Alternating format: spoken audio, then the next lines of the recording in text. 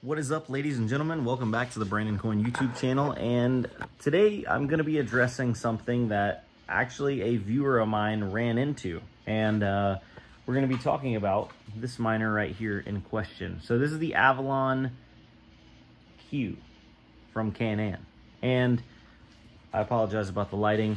I'm still in the process of moving, but this is like the latest, greatest, best home miner you can get for Bitcoin. There is a caveat though, and this miner burns a good amount of power. You can plug it into a traditional 110 volt outlet here in the US, North America, and it will run.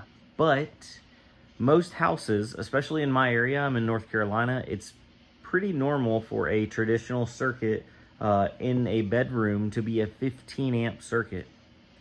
Most circuits are 15 amp circuits. The issue with that is this miner will burn a little over 1600 watts at full power.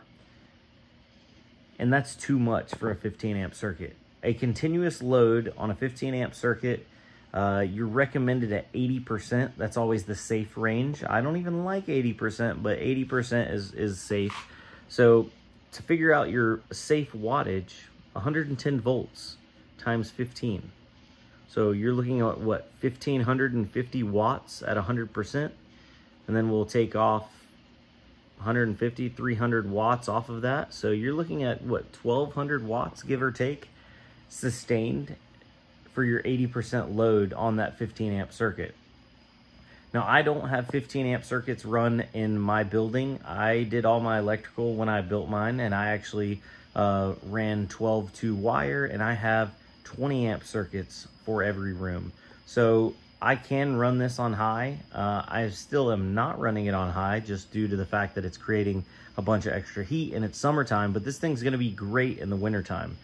Put it in the living room, crank it up to high, and just let it do its thing. So I just wanted to make this video to let people know, if you're gonna buy an Avalon Q from Canaan, make sure you know your electrical setup. Because a viewer of mine was running his on high and it ended up burning his electrical socket. It didn't trip the breaker because it's kind of on that fine line. Some 15 amp breakers might not trip and they might let that 1600 watts go through, but it's not going to let it go through for long because those wires are not thick enough and they're not rated for that much power.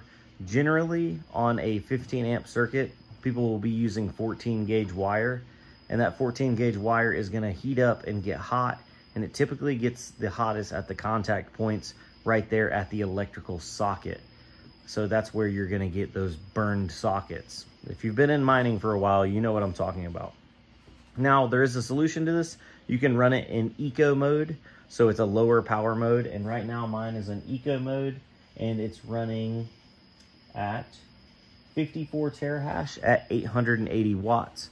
880 watts is completely safe to run on a 15 amp circuit, especially if there's nothing else on that circuit. So you could put this inside, run it on eco, and you'd be good to go. And then later on, you could run you a 20 amp circuit, or even better, run you a 240 volt, 30 amp circuit and do a PDU, a breakout style, or not a breakout style, but a PDU style strip, power strip. You know what? I got one over here. I'm literally staring at it so I can show you guys. So right here is a 30 amp, 240 volt plug, and this is the PDU. So you can plug in all different kinds of devices because you can get 240 volts. So 240 times that 30, you're looking at what? 3 times 2 over what? 7,000 watts you could run through that PDU. At 80%, I will say 6,000 watts. So running, you know, 1600 or 1500, 1000 watt, 2000 watt, even 3000 watt miners become not an issue anymore. And that's kind of getting into that area of diving into spending a lot of money on electrical. Now, getting back to the home-based miners, this is probably the biggest and baddest and also quietest. I mean, I have a cricket over here going nuts, and you can't even hear this thing running. It's just whisper quiet. There are other home miners, and they do burn a good amount of power. I can't speak on all of them because I don't have all of them, at least not yet. But I do know a lot of your mini Doges, a lot of your gold shell miners, you'll notice most of those are in the, you know, couple 100 watt to 500 to 600 watt range. So they're not, you know, gonna be taxing a 15 amp breaker. You can plug those in and you'll be fine. Even some of the jazz miners, most of the jazz miners are in that 500 to 800 watt window. So they're not gonna have any issues there. And I'm not bringing this up to condemn or say like this is a bad device. It's just, you have to know how to use the device to match up to your electrical setup, because not everybody's setup's gonna be the same. Apparently on some like older construction homes, especially out towards this way, if it was built in like the early 20s and 30s, people have the old style.